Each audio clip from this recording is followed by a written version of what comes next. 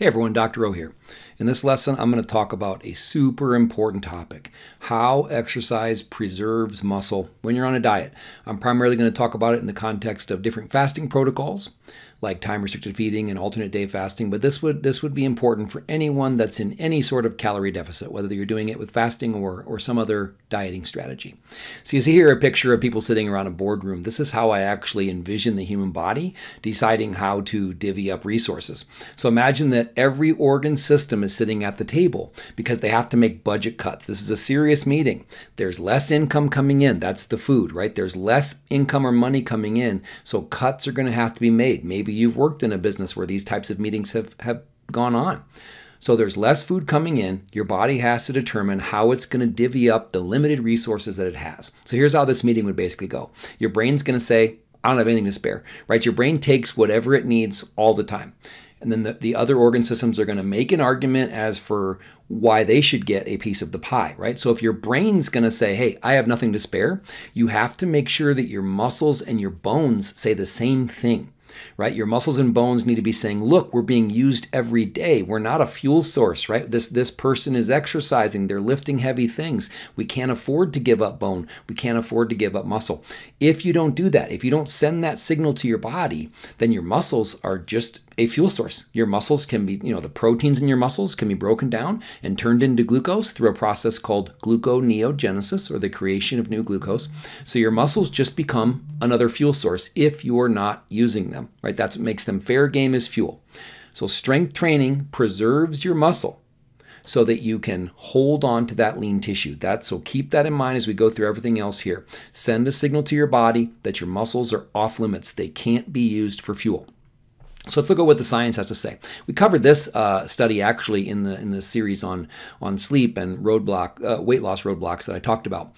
Insufficient sleep undermines dietary efforts to reduce adiposity. So why are we talking about that here?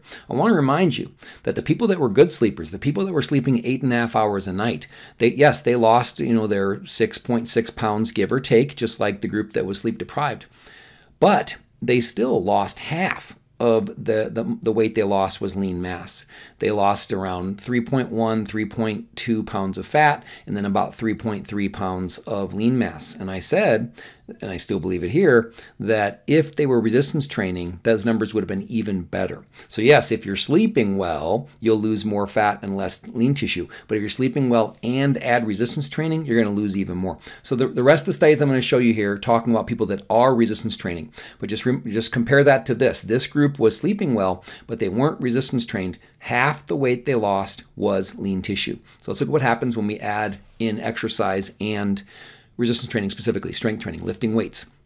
Alternate day fasting and endurance exercise combine to reduce body weight and favorably alter plasma lipids in obese humans. So this study found there were 3 different groups. There was a group that was doing alternate day fasting, a group that was doing endurance exercise, and a group that was doing both. So the combination group, the group that was doing both fasting and exercise, lost 13.2 pounds.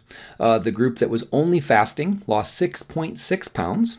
And the group that was only exercising lost 2.2 pounds. So you can see here that adding fasting and exercise together will accelerate your fat loss and weight loss. And if you're here because you want to lose fat, you want to lose weight, that should be all the reason that you need. But even more exciting is the lean mass was retained best in the combination group. So they lost the most weight, but they retained their lean mass. So notice the group that wasn't exercising still lost half their weight as fat. This group retained their lean mass and lost almost all of their weight as fat. All right, so the conclusions from this study, I'm just going to read it to you. These findings suggest that the combination of alternate day fasting and exercise produces superior changes in body weight, body composition, and lipid indicators of heart disease risk when compared to individual treatments. Next study, time-restricted feeding in young men performing resistance training, a randomized controlled trial. Now, in this study, they were actually only using a 4-hour eating window or feeding window, which I wouldn't recommend for anyone that's really concerned about building muscle or not losing muscle.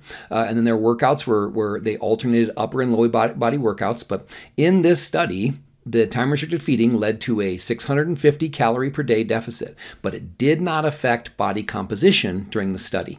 So overall, they reduced their energy intake, but they did not lose lean mass and they actually saw muscular improvements by resistance training while they were fasting. So you look at these studies, if these groups were not resistance training, they would have been losing lean tissue and fat.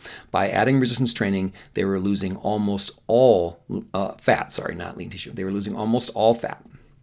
Next study, effects of 8 weeks of time-restricted feeding, a 16-8 protocol, on basal metabolic rate or basal metabolism, maximal strength, body composition, inflammation, and cardiovascular risk factors in resistance-trained males. Let me read the conclusion.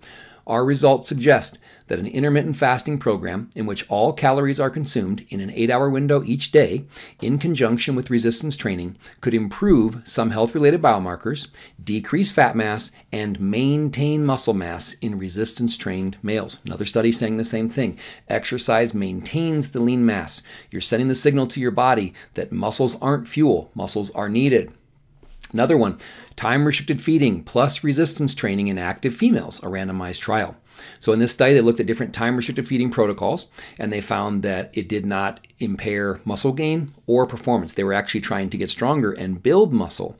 And as long as they kept their eating window at 8 hours, then they actually didn't see any problems with it. So in this case, they were able to lose fat, build muscle, and get stronger as long as they were on a time-restricted feeding protocol where they had an 8-hour eating window, which means they weren't fasting for longer than 16 hours.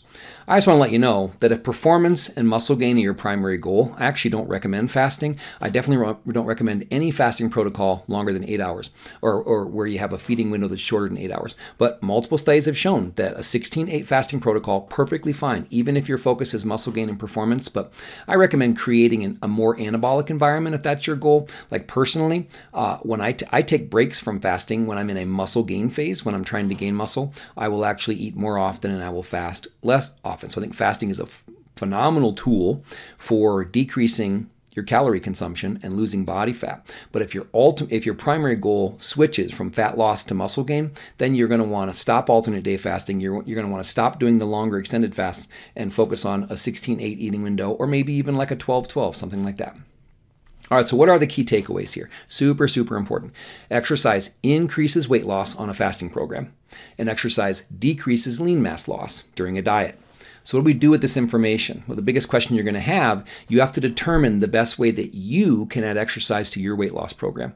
Right? For some people, that's hiring a personal trainer and working out 10 hours a week. For other people, it's going to be the minimum effective dose, right? The key with minimum effective dose, though, is the word effective. You have to determine how little exercise could you get away with to maintain these benefits. I'm working with several people right now, and we're kind of figuring that out. They don't want exercise to be a huge part of their program, so we're trying to figure out how little can they do to preserve mass or lean mass. So determine how much exercise is enough.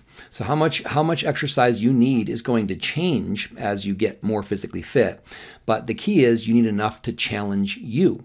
And it's called progressive overload for a reason. As you get stronger and you get more fit, that overload's going to have to continue to increase. But just think about that. You need enough to challenge you.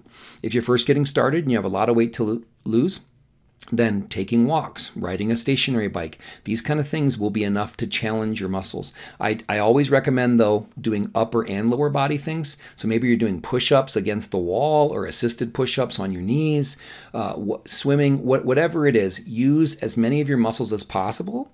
And I also recommend doing that on the days that you're eating the most because you want to fuel your physical performance. So make sure you're doing enough to challenge you. Right? When I first started, 30-minute walks were actually really challenging for me. Now, I might train for 2 hours lifting very, very heavy weights, right? So things have changed a lot. But just so you know, you don't need a huge exercise program to make tons of progress. I lost my first 100 pounds with nothing but walks and some resistance bands and some videos I saw on YouTube. So just keep that in mind. But you have to continue to challenge yourself and continue to increase. So maybe if you start with bodyweight squats, then get some 5-pound dumbbells and maybe then some 10-pound dumbbells.